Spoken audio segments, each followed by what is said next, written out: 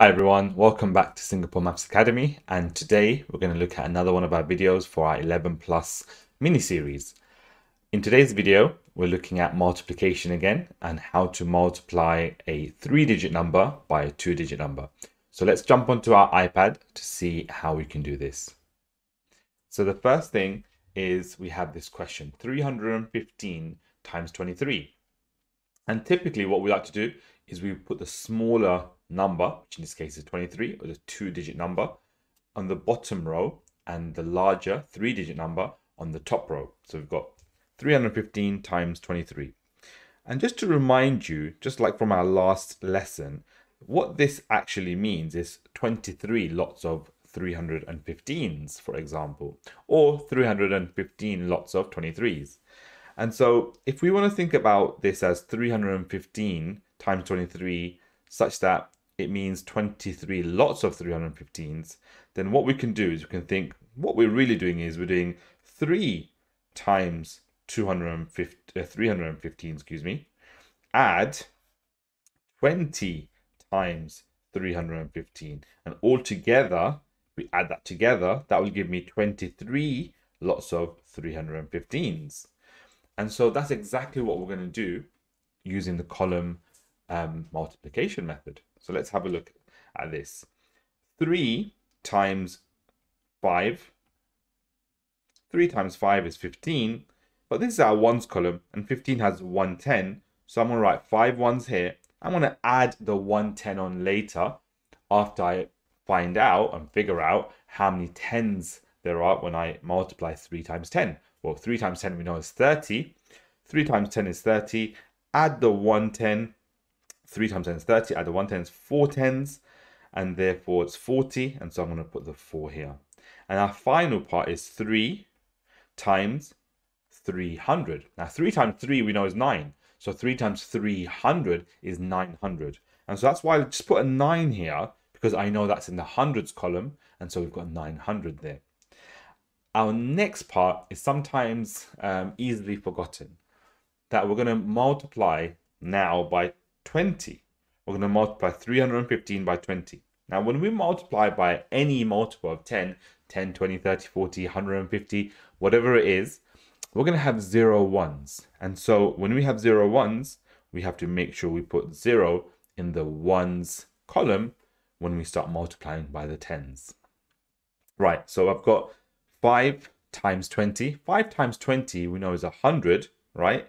And so that means there are 0 tens, or we know 10 tens are 100, right? But why am I putting 0 tens then? Because the 10 tens makes 100, and that 100 is going to go into the next column. Excuse me, I put in the wrong column there. So it's going to be put into next column. So I'm going to put 100 here.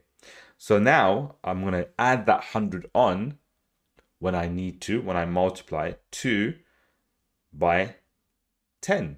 Is it 2 or is it 20? It's 20, right? So 20 times 10, we know, is going to be 200. 20 times 10 is 200, plus the 100 we got from the ones column, right? That when we multiplied 20 by 5. And therefore, I've got 20 times 10 is 200. 200 plus the 100 is 300. So I know the 300 is going to go here, because that's where the 3 is going to be, because it's in the hundreds column. And then I've got 20 times 300. 20 times 300. That 3 represents 300, right? So 2 times 3 we know is 6. That's going to help us, because 2 times 3 is 6. So 20 times 30 is going to be 600, right?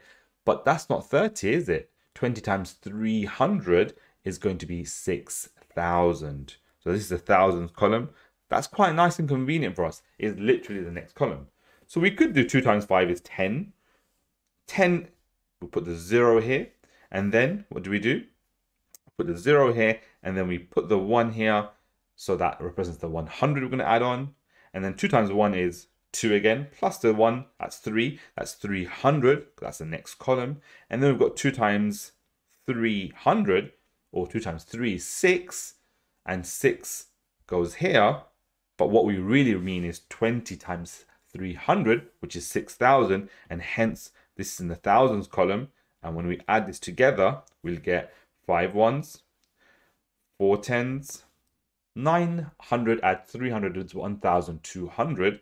So the 200 will go on the 200 column, and the 1,000 I'll add on to the 6,000, which makes it 7,000. So 315 multiplied by 23 is equal to 7,245. So it's easy for us to kind of think of it as like 2 times 5, 2 times 1, 2 times 3. But what we have to remind ourselves is not 2 times, it's 20 times. And it's not 3, it's 300. So 20 times 300 gives us 6,000, excuse me. And when we add the extra 1,000, we get 7,000 at the end. It's important for us to realize place value, it means something. The 2 is 20 in this case, the 3 is 300. If we forget that, we can tend to make mistakes. We can sometimes have answers that are way bigger than they should be or way smaller than they should be because we haven't thought the fact that 20 times 300 is going to be 6,000 in this case. We might have put it in the hundreds column or even the ones column sometimes, right? By accident. Or even something even larger than that. So just be careful with where you're placing your answers to when you multiply, and because it has a major impact on your final answer. We can check our answer. How do I check out my answer? Maybe I could estimate. Maybe it could be 300 times 20 or 300 times 25, right? And that way I can just about understand where my answer should be. So I know 3 times 2 is 6, and I've got 20 times 300, which makes it 6,000. So my answer should be more than 6,000 because I've got 300 here, which is less than 315. I've got 20 here, which is less than 23. So my answer should be more than 6,000 is what I would have in my mind, okay? And so that will help me decide, is my answer reasonable? I might have made a small mistake. It might have been 7,240, for example, right? But if my answer is something like 25,000, then I know I've done something majorly wrong because my answer should be just above 6,000. And so that's something that we have to also remind ourselves to check if we're unsure at any stage. So that's the end of this video. I hope this benefited you, and have a go at some questions that your parents will give you and see if you can multiply a 3-digit number by a 2-digit number.